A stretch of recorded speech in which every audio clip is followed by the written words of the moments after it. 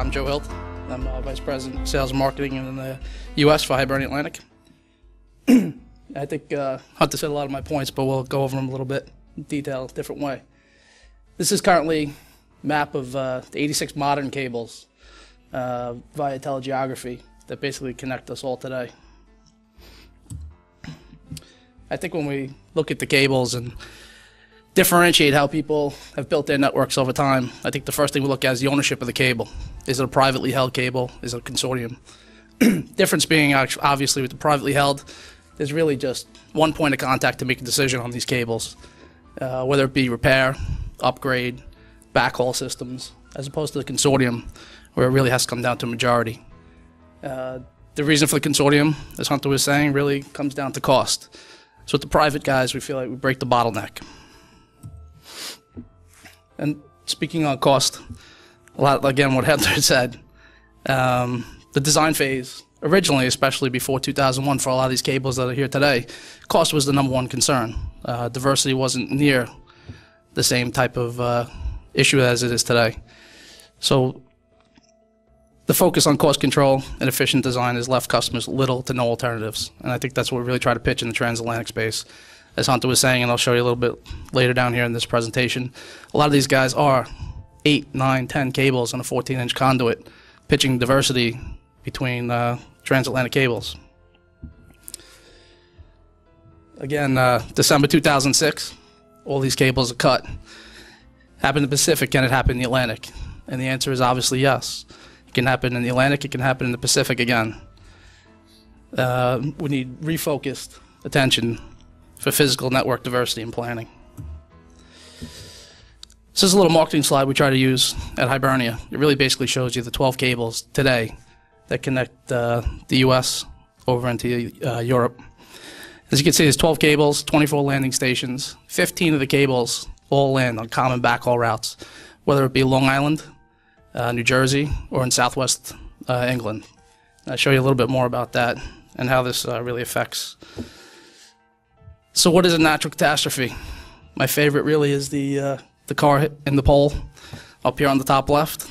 It's an actual picture. It's taken in Long Island. It's literally on a transatlantic landing station. Before Hibernia, I worked for a company called Keyspan. We built most of the dark fiber networks for these backhauls. That is a picture taken by my engineer of a car. Hit a guardrail, went up and took down the entire backhaul for multiple transatlantic cables on one side. Outside of that, obviously, we have a couple more car pileups, fishing accidents, obviously the World Trade Center, some boats literally pulling cables to shreds.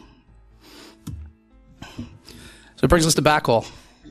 So we have two major backhaul systems that we're really showing, actually three here. On the top left, you have the Long Island backhaul system. Really brings you back 4 cables today, 4 different landing stations, all on the same common backhaul route.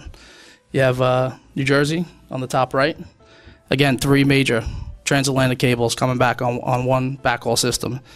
And probably the biggest one being the UK down here, where we have three real landing stations, 8 cables, all on the same backhaul system. Literally, in one 23 manhole stretch, we found 8 cables jammed to the same conduit.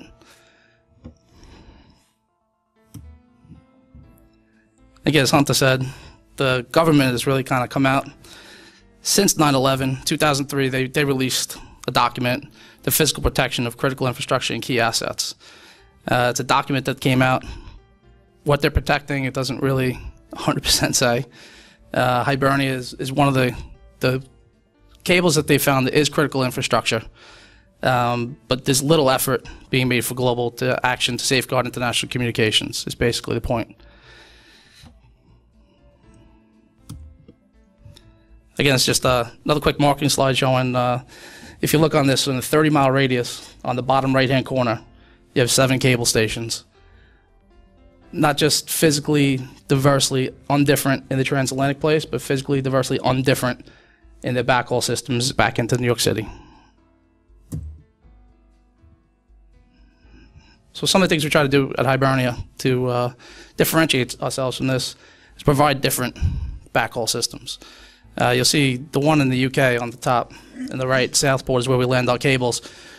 Bring our cables down from a completely different manner than most of the other cables, or I should say all the other cables today. Again, this is just a quick Hibernia network map. I think one of the couple things that we wanted to show here, and I'm apparently missing a slide. Well, one of the things, speaking to what Hunter was saying also, is we've been trying to build around the 60 Hudson streets, around the telehouse norths of the world. So what Hibernia has done from a real estate perspective is now started to build networks that actually do not touch these facilities.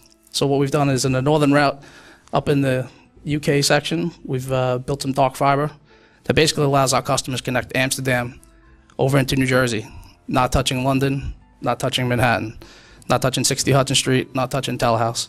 Same thing on the south. We've got now routes that connect Paris, Frankfurt, Brussels, all on the south route. Take you around to Chicago, Ashburn, New Jersey, Halifax, Montreal, anywhere on the network without touching those key real estate points. That's it.